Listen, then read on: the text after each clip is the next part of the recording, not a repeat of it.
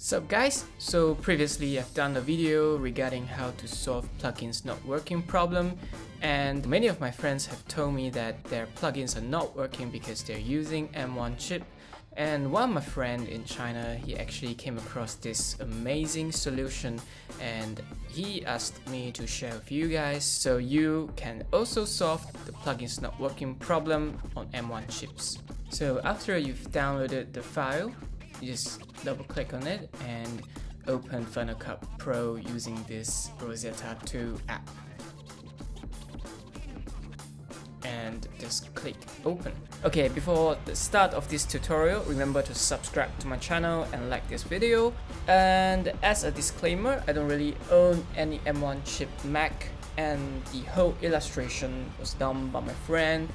And this solution could have some security problems I'm not sure of, so please remember to back up all your important files. And after you have finally started your Final Cut Pro, just go to the inspector, drag the video onto your timeline, and then just apply the effects such as the drop zone text movement tracking plugin from Pixel Studio.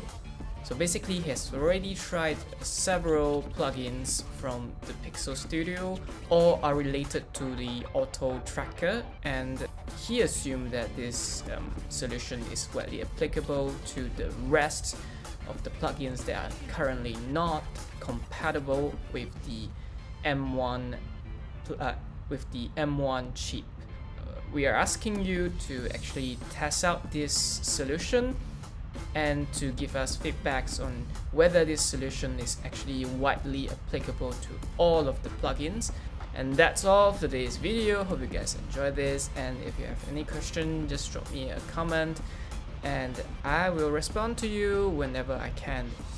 And please remember to subscribe to my channel and like my videos. Bye bye.